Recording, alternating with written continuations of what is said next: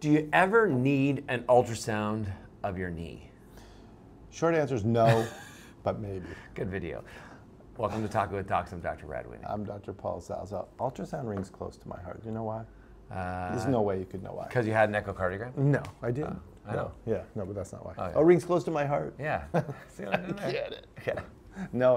In engineering, in our fourth year, we had to do a thesis. Okay. And my thesis was using ultrasound to try and look at blood flow, specifically the transition from laminar to turbulent flow. Then I parlayed that into a master's. So I used ultrasound as part of my master's. Wait a second, your master's wasn't on the benefit of ultrasound assessing intra-articular knee pathology? No, it was actually using Doppler ultrasound. Oh. Not to nerd out on you, but Doppler is the phenomenon of a wave. The shift in wavelength is proportional to the velocity between the emitter of the wave and the receiver of the wave. That's how we use Even when you try to not nerd out. No, to really nerd out. Doppler was it 1862 or 1842? 1842, Doppler, an Austrian physicist, mathematician, discovered the Doppler effect. Yeah. And this is the nerdy part. Me and some friends from engineering. This is the nerdy This part? coming up. Okay. We were backpacking through Europe, and we made a point of going to Austria so that we could get a picture of us in front of... Some people go to Zanzibar, some people go to Amsterdam. Paul and his We engineering got a buddies go picture to of ourselves Doppler's in place. front of Christian Doppler's house.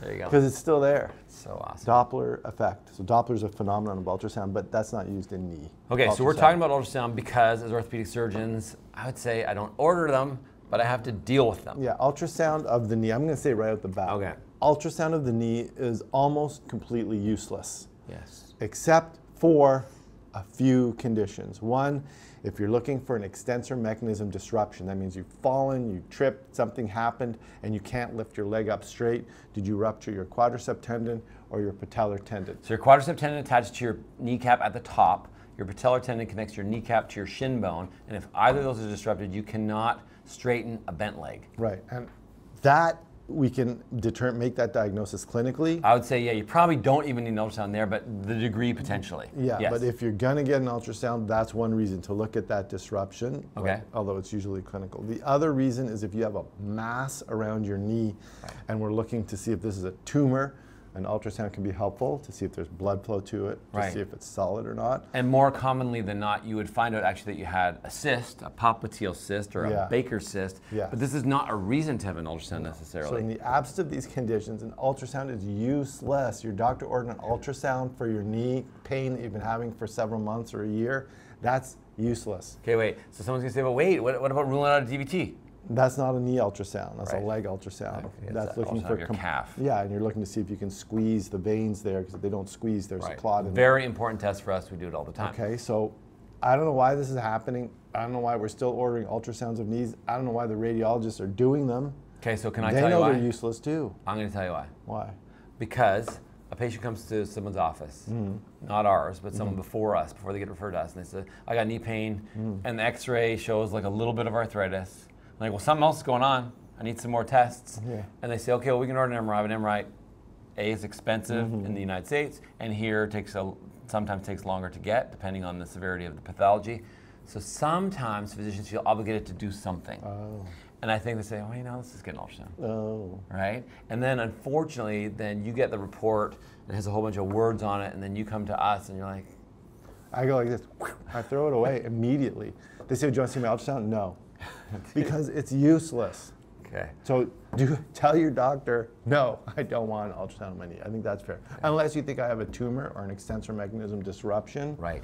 Because it will comment, it'll say, hey, there may be a torn meniscus. So let's talk a little bit. So ultrasound technology, let's talk about what it is. Ultrasound technology is using sound waves to bounce off objects and to create an image. So you hear sound in the 20 hertz to 20 kilohertz range. Ultrasound is in the 5 megahertz to 100 or 150 megahertz range. 5 to 15 megahertz is the lower range of ultrasound. That's good for deep tissues, looking at things in the abdomen, far away.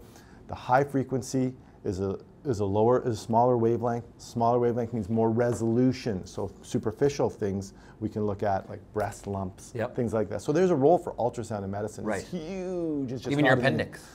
So that's ultrasound for imaging. But in the knee, the important stuff's really not on the outside, it's on the inside. And you just can't get deep enough to comment on your meniscus, your articular cartilage, your ACL. It's useless.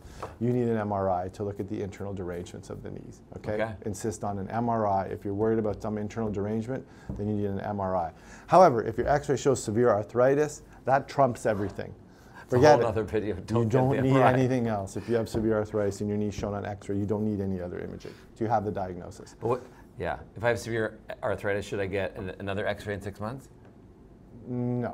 I know. People are like, do another one? I'm like, no. See if it got better? Yeah. It's not going to get better. You go and your tires are bald. If you go look at them 3 months from now, they're still bald. Yeah. There's no extra tread growing. No. Okay, so and ultrasound, great for imaging things in the body. Amazing, just not the knee. So the video seems a little trite, and it's a bit tongue-in-cheek, like we're not, it's by design, because we want the message to be, ultrasound is not a useful test for knee pathology, unless it's a tumor. Orthopedic surgeons watching this video, you're welcome. Any family physicians or primary care physicians watching, we're sorry to tell you, don't get the ultrasound. Any patients who wasted their time getting an ultrasound of their knee, sorry. Right. Okay, that's just the bottom line. Now you know. If you like this video, please like it, subscribe to our channel, leave a comment about your experience with getting a knee ultrasound, because a lot of you have probably had one. Many people have had them, and they just do not contribute to your treatment plan. There you go. Anything we miss? Tumor, extensor mechanism disruption, DVT, we talked about, that's not the knee, that's the leg. That's it. I just want to say we're leading people the wrong way. Maybe it theoretically assists if you had a really peripheral, like meniscal cyst, but clinical diagnosis. Yeah. Remember, you are in charge of your own health. Even, and now even more so. You're in charge of whether or not you're going to get an ultrasound of your knee. We'll see you next time.